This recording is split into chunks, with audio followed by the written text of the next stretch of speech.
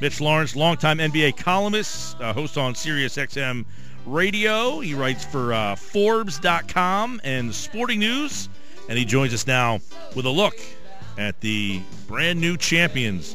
Sounds a little weird, Mitch. The Cleveland Cavaliers. How are you? I'm doing great. How about that? The Cleveland has a championship. How long do you think that party's going to go out there? Well, I'll tell you, when the Phillies won here in 2008, it felt like it was a really, really long time. Add 30 years to them, and I think that party will probably take them a little bit longer. It's very improbable, though, Mitch. I mean, last week it looked like it wasn't going to happen, and all the narrative on LeBron was starting to roll in one direction. And then, as you write, last night changed it all. It could have put LeBron on a different stratosphere in just less than a week. Yeah, I got to give him a lot of credit. I mean, coming back from 3-1, and basically in games 5 and 6, putting on, scoring performances that are out of, the past for him, some real throwback games, and then what he did last night, he's got to move into the NBA's Mount Rushmore. I mean, I hate to knock Wilt Chamberlain out of there because he holds 68 records, and we know he was just this Goliath of a player, and everything that he did, rules were changed because of Wilt, but in terms of leading and winning and taking a team where he doesn't have any iconic players next to him like Wilt had. Wilt and Philly had Hal Greer, and he had Billy Cunningham, and he had guys like, Jerry West and Elgin Baylor. LeBron's playing with Kyrie Irving, who's a kid from right around here up in North Jersey, and, I'm not going to rain on his parade, but he's not Isaiah Thomas exactly. So what LeBron did in terms of getting to that third title, another Finals MVP, making a historic comeback, 2 huge road wins, I think he's now deserving of a place on Mount Rushmore, along with Bill Russell and Kareem Abdul-Jabbar and Michael Jordan. And I had a nudge, at least on mine, I had a nudge. Well, I will say this. I'm not one of these guys who puts 8 guys on the Mount Rushmore. I look at the one out in wherever it is, South Dakota, and they got 4 guys up there. That's my Mount Rushmore. I got 4 guys for the NBA. And look, if you told me he's one of the 4, I don't have a problem. If you told me he's just outside, I don't have a problem. But I wonder how much, last night really nudged everybody in one direction or another, because he was a transcendent talent. There's no question about that. But was he a transcendent winner? Did this series change the perception of LeBron James the winner? Well, yeah, I mean, the manner in which he came back, the historic comeback, the fact, like I said, you look at his roster, what he's played with. Now, people talk about what he played in Miami with Dwayne Wade. Dwayne Wade is he's not an iconic player. Yeah, in South Florida, he is Mr. South Florida. That's great and everything. He's about, to me, the 5th or 6th best shooting guard in the history of the NBA, after Jordan, after Kobe, after Jerry West, after John Havlicek. I'll go back that far. George Gervin's a guy who could be arguably better than Dwayne Wade, although he doesn't have any rings, just in terms of being a dominant scorer. So, I mean, LeBron in terms of winning and leading a team that is, going against a 73-win team, you got to remember, Cleveland won 57 games. They weren't favored at all in the series. They're the prohibitive underdogs. They're down 3-1. And, of course, LeBron, what a just stroke of genius at the end of game 4, where he baits Draymond Green, that knucklehead, into a suspension, a move that cost Golden State probably the series. If they have Draymond Green back home, game 5, up 3-1, they're really losing to the Cleveland Cavaliers. I don't think LeBron and Kyrie Irving are going for 82 points. I think they probably already had their parade. So that definitely changed the series. We saw it happen in game 6 with LeBron again. And look, keep in mind, the big change, I don't know if fans realize this, the big change this year is every game except for one in the finals. First time they've ever had 2 days off between games. You saw LeBron James have his legs. Last year, 6 games in 13 days in the finals. He ran out of gas. This year, Game 7 over 18 days was a huge boost for him in terms. I also wrote about that for Forbes. That is a huge thing, and he can thank one man, Adam Silver, because Adam Silver decided we have got to get our finals in a situation where we're going to give players extra rest. We're going to have our product be the best it possibly can. And who does it favor? It favors the team with the better players, because especially an aging superstar. Now, he's 31. He's played more minutes than anybody. But when you give LeBron James the extra day off, that gives Cleveland an advantage throughout. You know, if LeBron gets tired like we saw last year, all of a sudden the playing field is leveled. Didn't happen this year. He gets the extra rest. You saw how fresh he was. Now, last night he didn't shoot great, but down the stretch, the fourth quarter, he dominated 11 points, the big chase down block in Iguodala. He made his free throws when he had to. He made a big three. You saw him. He was much more lively this year through a 7-game series than he was, and that's because he had this extra days off. Mitch Lawrence is with us, longtime NBA columnist. And by the way, that block happened in the 46th minute last night, so it was late in that game. And he made it from half court to where he went in less than 2 seconds. I saw a little frame by frame. That was unbelievable. Yeah, that's when he's retired. When we think about LeBron James, I will think a lot about his chase down blocks and what he did. I mean, I remember a game. It was a regular season game. Miami was going to play the Knicks in a day or two, but they first were at home against Sacramento. And at that time, I think Isaiah Thomas, who's now in Boston, was playing for the Kings. And Isaiah Thomas had a breakaway layup. And LeBron James, I swear, I was sitting courtside. He took about 3 steps from midcourt, and he swatted that shot against the glass. It caromed all the way out towards like midcourt. He walked by Isaiah Thomas. He said something. Later I found what he told Isaiah Thomas was, "Welcome to the NBA." I will think about LeBron James, that play, and chase down blocks like the huge one he did. And you're right, 46 minute. Let's remember, LeBron had played more minutes than anybody going into last night's game. Mitch, okay? Mitch, prior to this series, okay, did you think of LeBron James the Heat or LeBron James the Cav? Well, I always thought about, I really thought about him where he had his greatest success, and that was Miami. And the only thing I didn't like about LeBron going to Miami wasn't the fact that he left Cleveland, because I would have left Cleveland too. It was just how he did it. But look, he had a problem. His first go-round in Cleveland, his first tour of duty, he could never get players to come. He could never engineer trades. They could never get the players he felt. And, he kept on running into the Boston Celtics, and he kept on losing to the Boston Celtics. And he basically said this during a playoff series that I covered where he talked about how the continual losing to Boston, he had to go, since he couldn't bring players to Cleveland, he had to go find a team. So that's where he had to hook up with Dwayne Wade.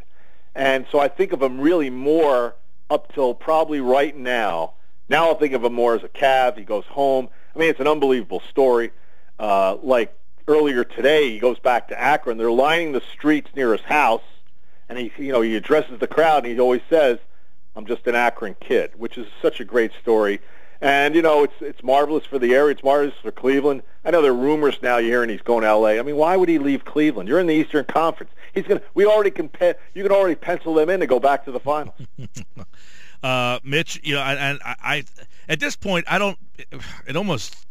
he can't top what he did last night. I mean, it's like there's a period at the end of the sentence. Now he's just chasing, to shut everybody up. I mean, he's got 3 at 31. Jordan had 3 at 31. If you even want to make those comparisons, now it's just, is he going to be able to catch those? Because I don't think there's anything else you can really make arguments for. But what about the other guy?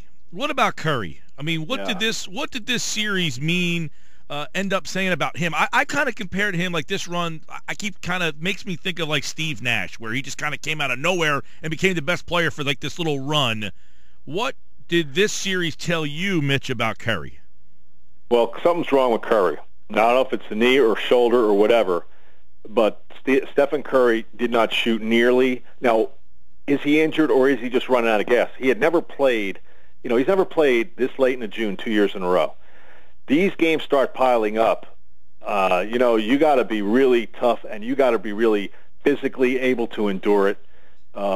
I mean, that's just more, that's why you got to really credit LeBron, because he's not just a guy, he makes 6 straight finals. He's producing all the time. Curry just had an atrocious series. I couldn't believe, first of all, his shot selection is mindless at points. I know it's great in a 73-win season, but you got to realize their last 14 playoff games, they're 7-7, so they're playing better competition. I was astounded how he was so sloppy with the ball and so cavalier with his attitude about passing. Last night we saw that ridiculous behind-the-back pass. I think this has to be a humbling experience for him. I disagree on the Steve Nash thing. Steve Nash didn't even get to a Game 7 of a Western Conference Finals. this guy's going to be much better to me right now than Nash because they're different players. But right now, look, Nash is a marvelous player in terms of he's a great passer. Steph Curry is the best long-distance shooter the game has ever seen. And that comes from people like Jerry West, guys who've been around, know much more than I do. But I've seen a lot of players. And Reggie Miller, all these guys. I mean, so he's got that going for him. He's still very young. He's 26, 27 years old. The great thing for him is he can rebound from this. It's harder in the West. We know that. That's why these rumors about LeBron going West are ridiculous. Why would he do that? You stay in the Eastern Conference. But, now I think if you're Golden State, you really do have to go after Kevin Durant because you saw last night, for some reason, Curry's not playing well. Klay Thompson's not delivering. I thought he would based off the fact that he saved their season on the road in Game 6 in Oklahoma City, but he couldn't do much last night. And Barnes was awful. So, yeah, there's this whole thing about why would you break up a 73-win team? Because you didn't win it all went up in smoke. You didn't validate it. You didn't back it up. And now if you can get Kevin Durant, that could really help you out. Mitch Lawrence with it. And by the way, I wasn't saying they're comparable in terms of players. More that Nash just came out of nowhere and became the best player in the league all of a sudden. And Curry, it wasn't like people said this is going to be the MVP when he was drafted. He kind of came out of nowhere and became the best player for this little 2-year run. You wonder if that style of play has been, I don't want to say figured out, but that teams are not as afraid of the way they play and will say, look, we're going to take it to you more. Because it seemed like everybody tried to match what they were doing, and Oklahoma City started it and Cleveland finished it by saying, nope, we're going to try to go big if we can. Well, and the other thing is, even when Cleveland wasn't big, they were physical. And you saw in the series, and Steve Kerr went off about it and, got a $25,000 fine. He complained very loudly that Steph Curry, it was not just the ticky-tack fouls. It's the other end of the court where Steph Curry, you saw last night, he was actually giving up on plays, it looked like, as he's running the plays because he's getting bounced around like a pinball. And so Cleveland at least figured him out. And a lot had to do with the referees letting it go, which was good, I thought, as long as they let it go on both ends. But, yeah, they're still, they won 67 games, and they came back and won 73. Yeah, they had this monumental collapse. They're going down in history 3-1. I don't think they should change the way they play. I think they want to keep doing what they're doing. But if you can add a Durant, maybe you can, I don't know what else you can do. I mean, it's hard to say a team that lost, 9 games in the regular season should make changes. I would tend to say, though, they have to get Curry right. Whatever happened out there, and maybe we'll get an announcement in the next week or so that he's undergoing, knee surgery. I wouldn't be surprised. He moved fine. It's just he didn't shoot well. He didn't have his usual. He looked like something was on his mind or something. Well, the knee might be on your mind. Yeah. He might not have been able just to deal with that, and that's a shame. But you want to know something? I watched, like everybody else, that Sunday afternoon game in Houston where he slipped on a puddle of sweat, and I said to myself, I even wrote about it for Forbes saying, did this cost them the title? Now, I'm not saying it did, but obviously he incurred an injury. It forced him to miss time. And he was not the same after that. And isn't that amazing how last year all we talked about how the Warriors are so lucky. They're playing depleted teams. Look the way they ended their season. No Andrew Bogut. Iguodala's got a bad back. And Steph Curry's not himself. How lucky were they this year? Mitch Lawrence. Mitch, it was 2-0. It looked like the Cavs were overmatched. It looked like LeBron was going to have to go through the same stuff. He's not taking the ball to the basket. He's not aggressive. Yep. What was the turning point in the series that turned the light switch on for LeBron? I really think it was the Draymond Green incident, where he baited him into, throwing his, punching him or trying to hit him in the groin area, getting suspended. And I think what happened, like I said before, LeBron, as the series went on, he still had a lot of gas in that tank with those 2 days off. And, games 5 and 6. I don't think anybody foresaw he would come out and shoot 56% overall in those 2 games and make 7 of 14 threes. He's just not that player. We haven't seen a great shooting LeBron or even a good shooting LeBron since in terms of his perimeter game since his Miami days. And so that was the big thing. And, once it got to Game 7, I figured the way he was playing and the way Golden State was playing, I gave Cleveland a real good shot last night because I don't care if you're playing in Oakland. It doesn't really matter. It's just the way the teams are playing. And he was coming in with a full head of steam. And, of course, let's not forget, Kyrie Irving played they had the two best players in the series because Kyrie Irving was better than Curry too. Mitch Lawrence, great stuff. Forbes.com. You can read him over there. Sirius XM NBA Radio, some sporting news. He's all over on the NBA for a long time. Always enjoy reading your stuff, Mitch. Thanks so much. Thanks for having me on.